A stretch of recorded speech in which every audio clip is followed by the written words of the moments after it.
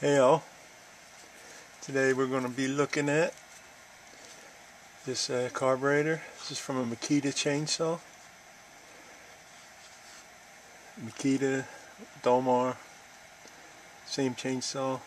So what we're going to do here was just going to take it apart, show you all the parts and what to look for.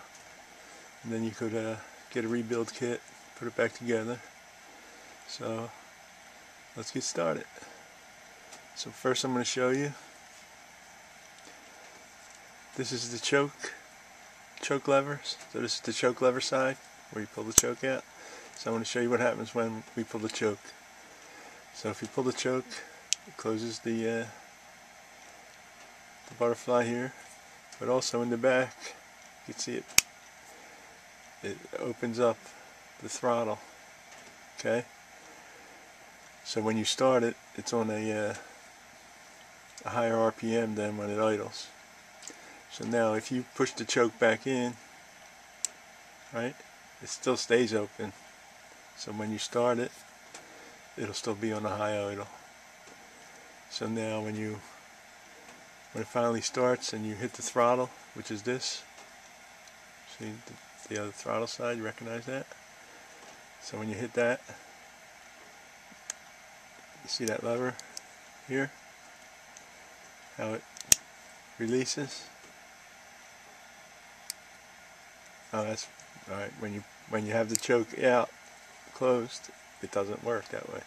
But once you push the choke in, right, you open it up, then when you hit it, you'll see it. It lets it back down so that we could go back down to idle.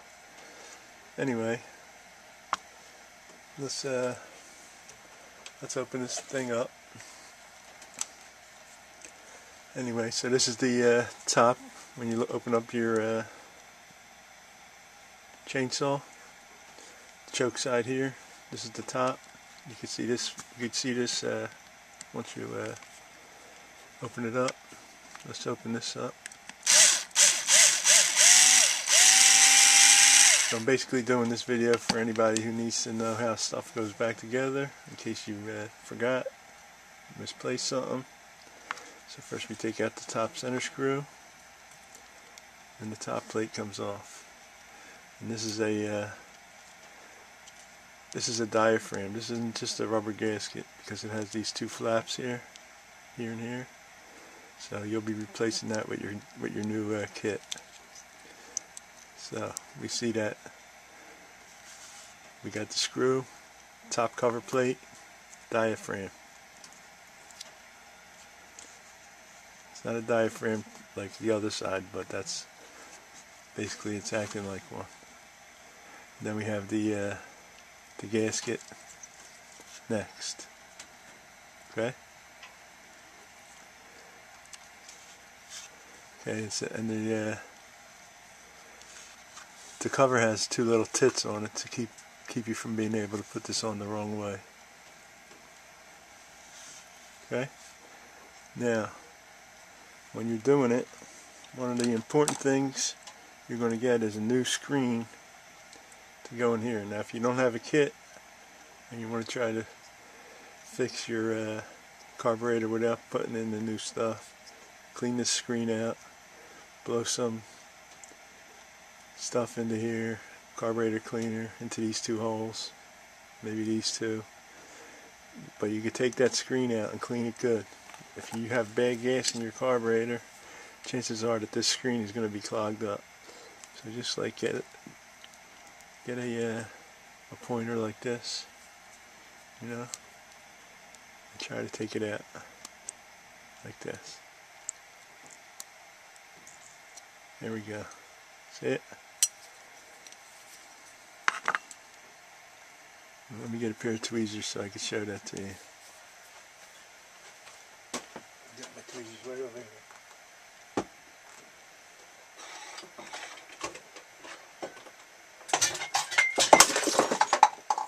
here. Yikes. Alright, here's the tweezers. Now if you look at this screen, you can see it's pretty dirty. But anyway, it'll look like a solid white thing, but it'll be really a clogged screen. So keep an eye out for that. Replace the screen if you're getting the rebuild kit. Okay, so that's part of the rebuild kit. Okay, now we're going to flip her over and go to the second side.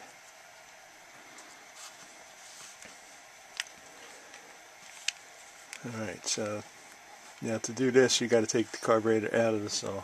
The other side you could do without. Okay, on this side is the main diaphragm. The other one really ain't a diaphragm, they're like valves. One-way valve. Okay, so this should be a short video. I'm just doing this so you guys can know how to put this back together if you haven't taken it apart and you forgot. Give you a couple pointers.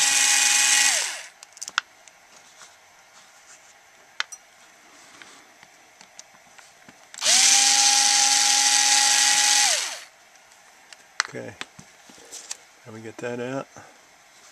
Now we can take our thing off here. There we go. Let's get it started. Okay, now we have the cover, bottom cover, right? Now this is the diaphragm. This is what pumps the gas. Okay, so this diaphragm looks actually pretty good. If yours is all shriveled up around the inside here, it's probably bad. This one looks good. See how the reflex of it coming right back up? So that's what it's going to do. It's going to keep getting sucked down by the vacuum and back up, and every time it does, it pumps a little bit of fuel. Okay, so this one is good.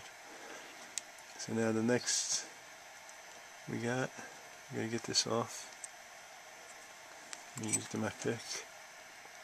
Using my pick. Okay. So be careful with it. You don't want to rip it, especially if it's still good. Okay. There we go.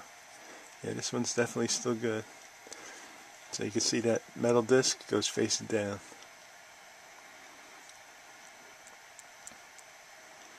Okay, the other thing they give you in the kit is the needle and the arm thing here. The float needle valve. That's what lets in a little bit of fuel every time, see? So when you do that, you're going to want to, well, you got to take this little screw out. Let's take it out. Okay, it's not going to be tight, too tight.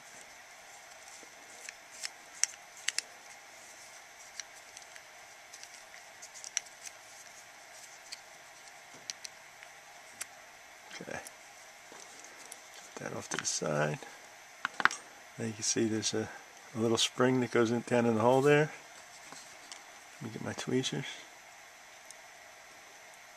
And this is the needle valve. Okay, so this is all going to be new in your kit. At least some kits just have the needle valve, some kits have the whole thing. Okay, and the spring. And when you put this back together, they're going to make you want to bend this little tab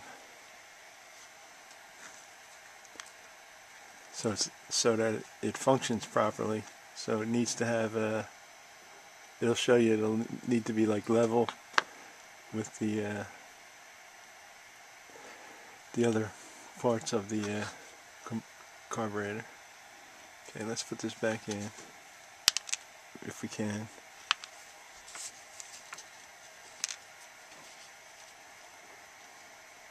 And I'll show you what I mean. Okay, see, it's a pain in the ass. So if you're not comfortable doing this, get somebody else to do it.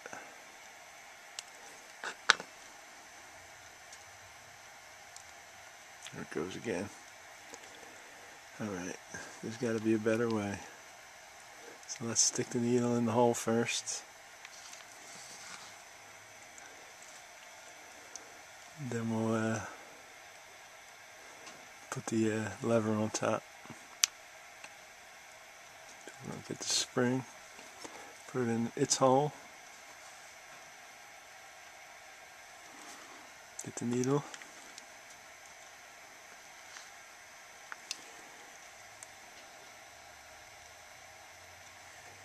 put it in its hole, and we're going to get this like this, hook the needle like that. There we go. There we go. Let's cross thread it right in there. Just kidding, don't cross thread it. Anyway, screw it right in there. Sorry about wasting your time on that. But anyway, as I was saying, so when you get this in there, you want it to, this lever is going to want to be flat level with this. And they do some kind of roller thing where they go across it like this, and the kid will show you exactly how to do it. But anyway, this one looks like it might be measuring down from the line across the top to the valve, so it might be like I don't know, 2 millimeters, something like that. Anyway, if you can get it to work like this, you're in good shape. Okay? And when you put the diaphragm back on, like I said, you can't mess it up because it's got the little tits with the little holes. So what we're going to do is put it on like that. And you can see it's going to be good. Okay, then you put the lid back on and you're good to go. Make sure you, when you take all this stuff apart, you blow all the holes through with a carburetor cleaner. Any little hole you see, hit it with carburetor cleaner. Wear some safety glasses while you do this stuff too.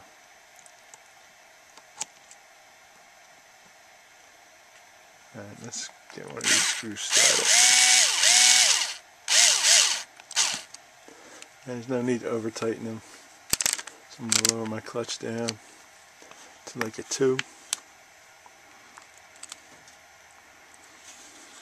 So I don't want to kill it. That's all. Just get it in there. Not too tight, not too loose.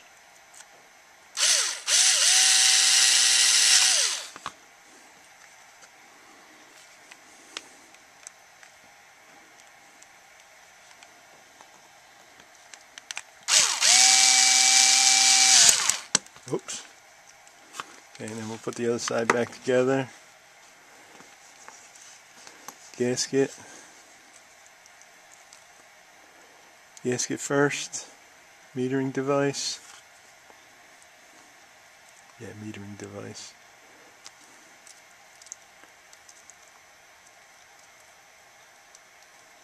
Put that on there. Just like that.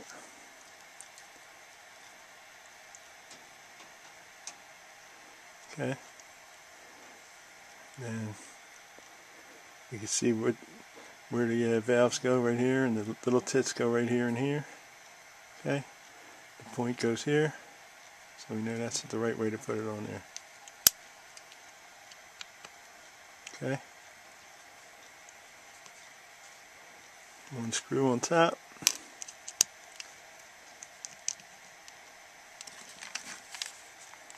And voila, that's it.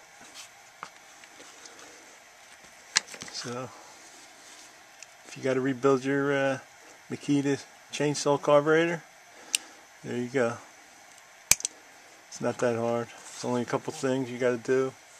The screen's the main thing. on the one side and the diaphragm, the main thing, on the other, and the metering valve. Just get them things right and you'll have a good carburetor, good to go. But like I said, to me the main thing is that little screen gets clogged, and if it's really old, the metering diaphragm gets bad. Okay, thanks for watching, and we'll see you in the next video. Don't forget to give us a thumbs up too.